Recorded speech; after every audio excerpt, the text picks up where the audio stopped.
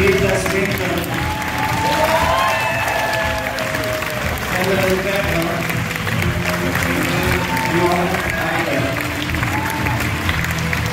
Joanna Hogg, Lizzie, Joanna Hogg, Garnett.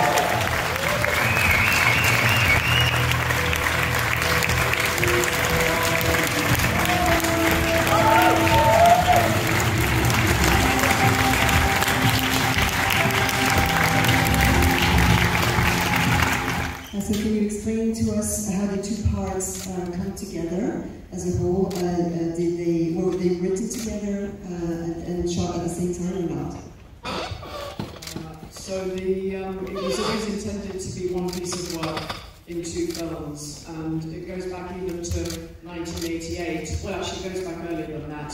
After I had a relationship, a little bit like the one in the Souvenir Part I, and what's replayed in this part.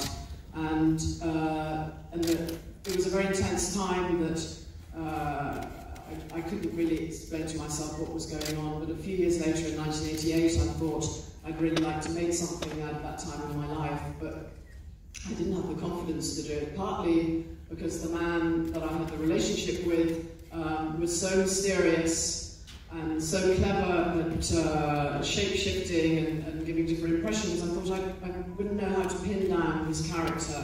I wouldn't know how to start. And then it took, well, many years later, I began to realise very slowly that I could do it from my point of view. It didn't matter if I didn't understand him. It didn't have to be about that.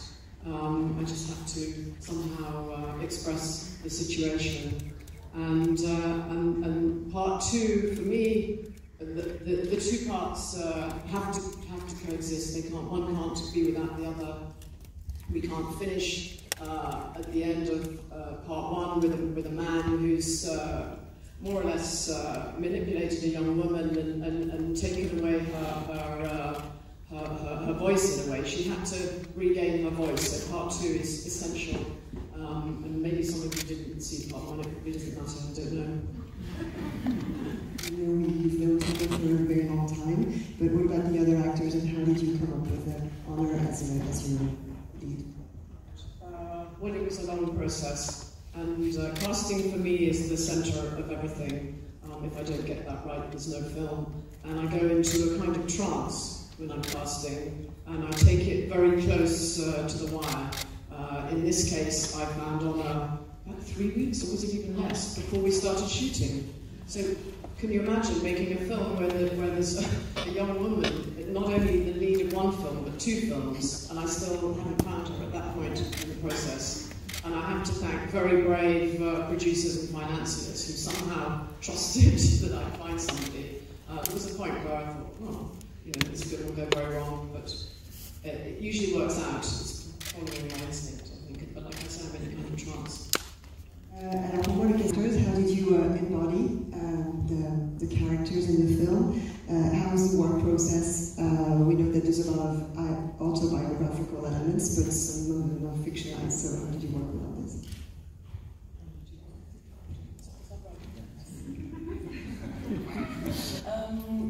I spoke a lot with Joanna before we started shooting, and so 2-3 weeks before we started shooting, and read letters, read personal diaries and things like that, and spoke a lot with her very deeply about emotions and what she was feeling at that time. And I like to think it came quite naturally to me to find that Julie. So yeah, that was sort of.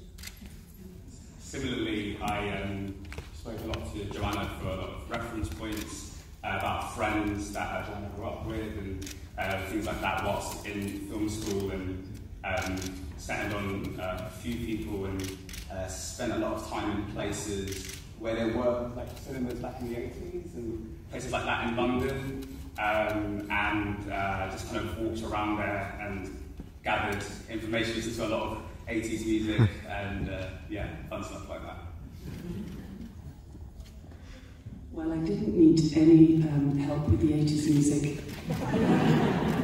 And this is, as you know, a very autobiographical diptych, and I have the honour to have been along alongside Joanna back in those days. So it's in many ways autobiographical for me too. And the film that you see, the graduation film that you see in this part, was in fact based on Joanna's graduation film that I was in. And when we shot that scene on a wharf, a lot of my clothes from that time, and she wore the shoes in that scene that I had worn at the graduation presentation of that film. So it was a trip, but it was a really, really graceful one. And yeah, what can I say? It was a grace to do it. Films. I think it's maybe about 15 years. I haven't fully worked it out. At least 15 years. And Jovan is my personal sound designer, and he also has worked with me for the same time, about 15 years. So they are, I mean, in festivals it's always, the director and the actors who come out to talk, and it's just so nice they're both here, and they are so important to me and to the film and what you've heard and watched. I mean, they completely absorb it and live it, and for months and months, so I really, if you want to say anything. There's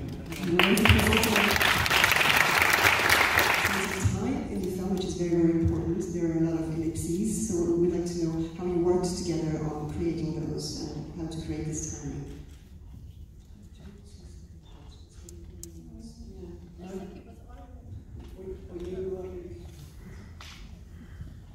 I think that all the glitches and the ellipses, they've already sorted out in the shooting.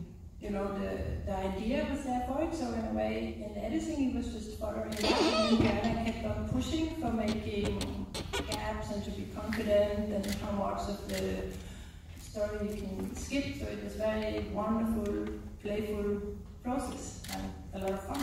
The relationship I have with her during the editing is a really profound one.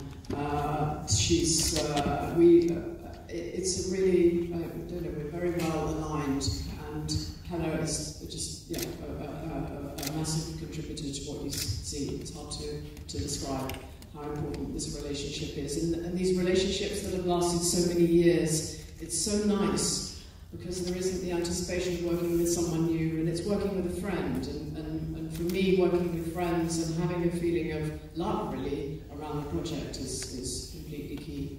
And Jovan is another of these lovers in a sense. The sound design process is a whole other few months after the editing, and again very intense, and everything into it. The relationship is very intimate in terms of the process of doing the sound and music with her, because every little nuance, because her films are so naturalistic, anything artificial stands out, and I think the process is so painstakingly and gloriously enjoyable to go through, and you really do go into the very depths of emotions to try to come out with something that's very absolutely, should I say, kind of genuine, because I find with Joanna's films, they are so natural, and after watching and being in her films for so long, during the process, the watching other films just always seems slightly artificial depending on the film you watch. So yeah, I think it's a fantastic process, and this film itself is obviously autobiographical, but the process in terms of the grief stages that we had to try to come out with really, I think, really worked on this one. I'd just like to say that it wasn't a self-conscious process. After I cast Honor, it wasn't like, oh, we're this family now, because the whole equipe is a family. So we're all, the working method wasn't any different. So these are two individuals, and Honor very much kind of her own ideas, and so it was working with two performers in a way, but we were all mucking in together. But I wouldn't say that it's a different relationship to the one that I have with Helle, or with Jovan, or with Jacob. It's somehow, it's very immersive. Maybe all films are like this. You never know what other films are like, but yes, so it wasn't particular because of the relationship they had. I mean, and also the relationship of mother and daughter they're depicting is one from the 80s, which is a very different way of being, and a much, not so, a bit more, a distant relationship between mother and daughter. So I would just suggest, if it doesn't feel too tricky, that it's actually irrelevant that Honor and I are mother and daughter. If Honor had been a young woman that Joanna and I had known, who was as perfect to play Julie as Honor was, she would have done it. And the family of filmmaking is a real thing, and very often it's it's a more real thing for those filmmakers who really rely on it than blood relations. But I think that if you can possibly forget that we are real mother and daughter, it might help. And it is an autobiographical film about a family that is not actually Honor's and my family. Could be, as I said at the end, that's it. De la salle, merci beaucoup d'avoir été avec nous.